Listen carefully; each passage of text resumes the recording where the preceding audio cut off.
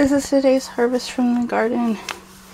I just have some parsley, cilantro, and lettuce in here. I have a whole bunch more that I need to pick, but I'll do it tomorrow after I make the weekly video update. This is today's harvest from the garden.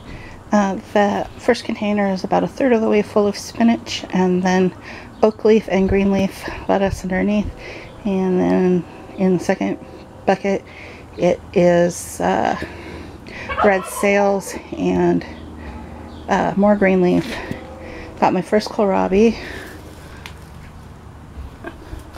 And then in here we have some golden marjoram and some golden sage. This is today's harvest from the garden. I've got some spearmint, some Italian flatleaf parsley, some curly parsley, and the first of the blood vein sorrel. This is today's harvest from the garden, the first of the strawberries, and this came from the front yard garden. The backyard garden probably still has a week to go on its strawberries. It doesn't get as much sun as the front.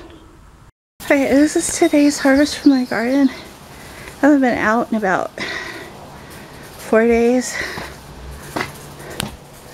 This bag is full of spinach and bitter greens. I cut off the onion scapes. I've got, I don't know, 5-6 types of lettuce here. That in the middle, the darker green, is Italian or flatleaf parsley. And there's a little curly parsley under there too.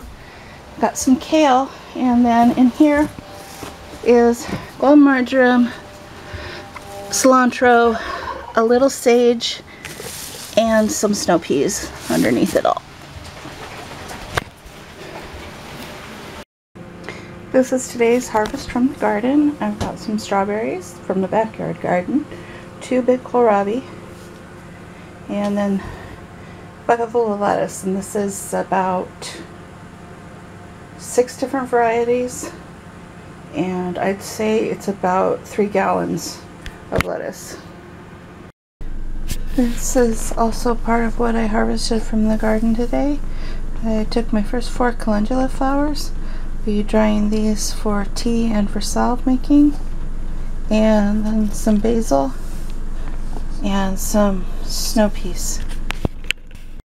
This is today's harvest from the garden.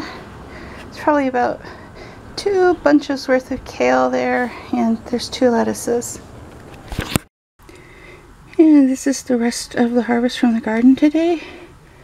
This container, I don't know, about 4 cups worth. This is today's harvest from the garden, and here is some calendula flowers, sage, cilantro, peppermint, spearmint, blood vein sorrel, I think that's it. And then in this one we have regular parsley, the curly kind, and Italian parsley, a couple kohlrabi, some basil, and then I've got the first of the green onions.